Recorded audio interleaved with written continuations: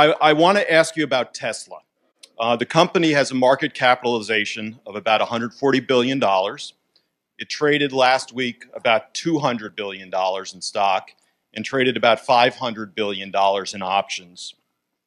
And the stock moved about 20% a day. Meanwhile, Mr. Musk seems thrilled to stoke this volatility. I wanted to know what your thoughts are on this situation, and particularly what your thoughts are on Mr. Musk's behavior. My thoughts are two. I would never buy it, and I would never sell short.